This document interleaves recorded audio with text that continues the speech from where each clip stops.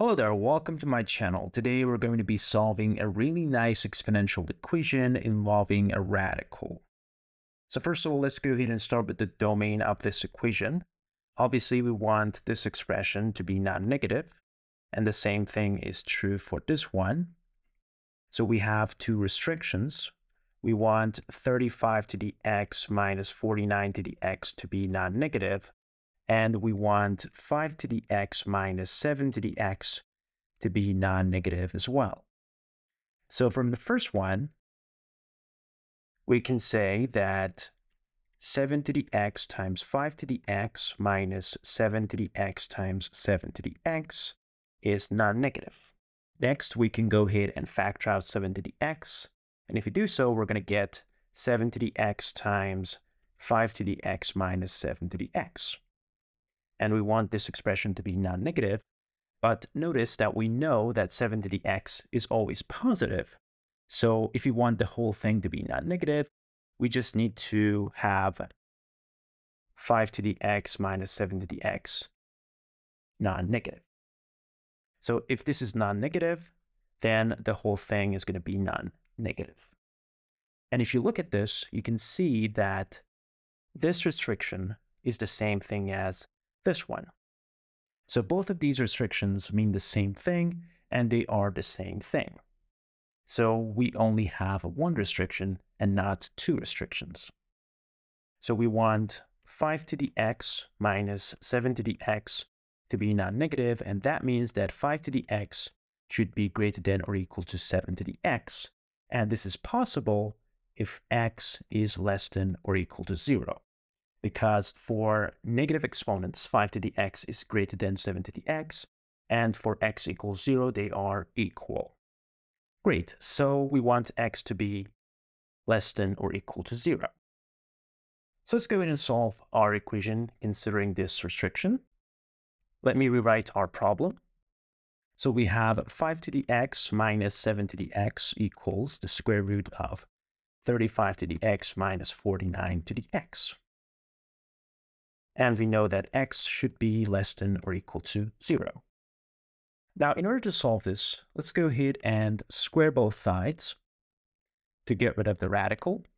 So we're going to get 5 to the x squared plus, actually minus, 2 times 5 to the x times 7 to the x plus 7 to the x squared equals 35 to the x minus 49 to the x, which can be written as 7 to the x times 5 to the x minus 7 to the x squared. Next, let's go ahead and move everything on the same side. So we're going to have 5 to the x squared minus 3 times 5 to the x times 7 to the x plus 2 times 7 to the x squared equals 0. Now, if you look at this, this is a really nice homogeneous equation. And in order to solve this, we need to go ahead and divide both sides by 7 to the x squared. So we need to divide both sides by 7 to the x squared. By doing that, we're going to get a really nice equation. Actually, we're going to get a really nice quadratic equation. So let's go ahead and do that. We're going to have 5 to the x squared divided by 7 to the x squared minus 3 times 5 to the x times 7 to the x divided by 7 to the x squared plus 2 times 7 to the x squared over 7 to the x squared. Obviously, we can simplify this, and we can simplify it into 5 over 7 to the x and then squared minus 3 times 5 over 7 to the x plus 2 equals 0. Next, we're going to use the substitution method because we can go ahead and substitute this with something like u, and from that we can say that this is u squared, and by doing that we're going to get a simple quadratic equation. So we get u squared minus 3u plus 2 equals 0. Obviously, we can factor out the left-hand side into u minus 1 times u minus 2. And this means that u is equal to 1 or it is equal to 2. So if u equals 1, we're going to have 5 over 7 to the x equals 1, which means that x equals 0.